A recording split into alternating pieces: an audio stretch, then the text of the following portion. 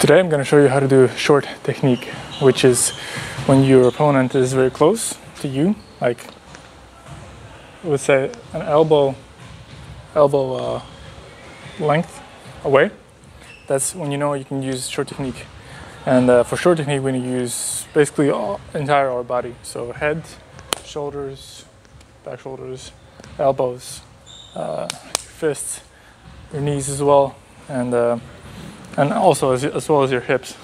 So we're going to control if someone grabs you and he's very close to you by grabbing your shirt. You can use head.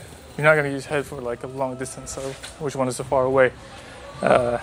Your opponent is going to definitely block you or hit you before you're dead, unless he's very stupid. So yeah, for the short technique, which we're going to start with the head.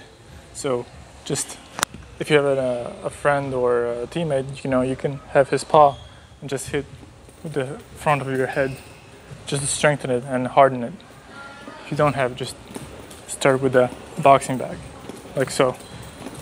That's the first thing. Then the next thing is if your opponent is on the side, you can use your shoulder as well as your back shoulder. So how would you use shoulder? So just like that. You would kick the opponent first, or get away from the opponent, and then you can use your arms and even your legs as well. So, and the same thing goes with your head. If you use your head, you can straight away use your other parts of the body. So like your legs, your arms, or the rest of the other body. And as well, if he's very close, you can do the eye poking, so to say. So straight away working. But if it's too close and he's grabbed to you, just use your head, your shoulder, and if the opponent is behind you, you're going to use the back of your head. But practice it first, and until you feel confident of controlling it completely. Do about 12 times each exercise. So first one is like this. Next one goes with the shoulder. Well, don't even need to go that hard, like so. Again, we're using the legs, using all the momentum from the legs to have most power. Don't just punch it. Use the full energy from the legs, like so. Same thing goes with the back of your shoulder.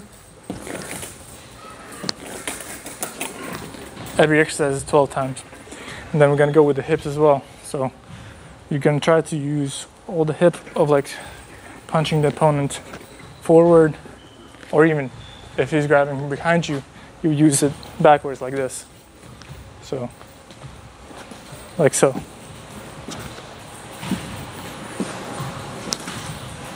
Or you can use back of your head as well if the opponent is behind you. And then back, like so. And very effective thing is also if the opponent is behind you and he grabbed you, first you hit it, and then you can do the swinging back arm, like so. Hit with the back of your arm with your forearm. So that's short technique.